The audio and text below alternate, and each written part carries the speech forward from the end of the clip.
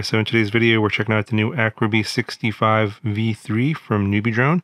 This is based on their new BeeBrain brushless all-in-one flight controller board, also a version 3. I think it's been probably about 10 or 11 months since I reviewed the version 2. If I find that video somewhere, I'll link it down in the video description. But a lot of changes in version 3. I don't even think version 2 is even for sale anymore, but it might be on clearance. If it is, I'll link that in the video description as well. But yeah, there's a lot of changes in version 3 here. Obviously the flight controller is totally different. You got the same frame, the same canopy. So you got the cockroach frame, the cockroach canopy, and the BI camera. Those are all the same. The motors are a little bit updated. So yeah, I flew with these nitro-nuclear batteries. Those are the same as before, the 300 milliamp hour 1S.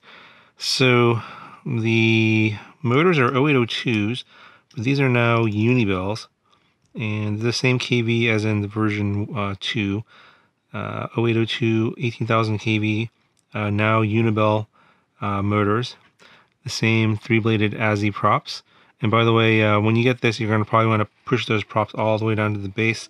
They were kind of sticking out a little bit in mine. When you crash, they will bend these props, but if they're pushed down all the way, then that's less likely that they'll get bent. But yeah, mine were. I forgot to do that this time. Okay, so those are all the changes. Let's talk about the flight controller board.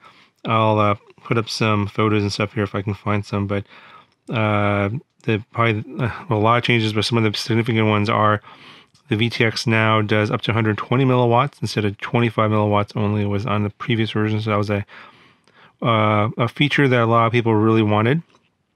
The built-in SPI FreeSky receiver is now improved, with they're saying up to an additional 50% of range.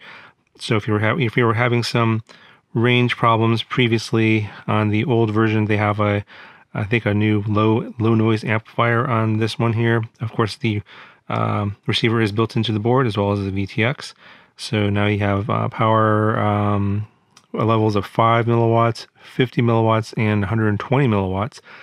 The board does come 5 milliwatts from the factory, so you will probably want to bump it up to at least 50 milliwatts. And then obviously at 120 milliwatts, the heat and the battery life are affected. So 50 milliwatts is going to be fine for most indoor flying. The VTX antenna is removable like before.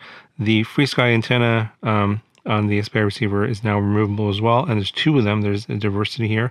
So you have one over here and one over here. The battery connector is the same as before, the PH 2.0. And supposedly you can't reverse your battery by accident. The plugs are the same as before for the motors. They're the smaller 1mm type plugs. The VTX here has a heatsink that wasn't on the old version, obviously for the higher power to dissipate the heat. And then the ESCs now are 12 amps. I believe the old version was 12 amps as well, but now these come with JESC firmware, version 2.3, and come with 48 kilohertz enabled out of the box. No RPM filter enabled. I don't think the ESC firmware is RPM filter capable either. So if you're wondering, that's pretty sure that's not the case.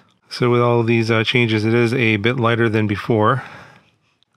So mine here is coming in at 23.2 grams. I think on the product page it's saying 23 grams. So it's definitely lighter than the previous version. I think it's a 3-gram reduction in weight from the old version.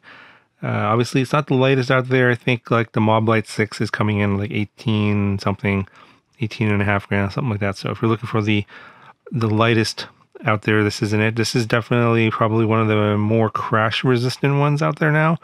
And that's why if you want something a little bit more crash resistant, you're gonna have to carry more weight around to just deal with all the crashes. I can tell you for sure that these cockroach frames and the cockroach canopy are pretty much indestructible. And as long as you push your props down on the motor bell here, these props should hold up in most crashes. I mean, I've bashed it around my house, pretty much the last week or so. No problems, no damage, and no issues with performance or anything like that. So it's been working just fine. Now, if you're interested in some cheaper whoop gates, I know that I've had that comments before on some of my previous videos. Why aren't there any less expensive whip gates out there?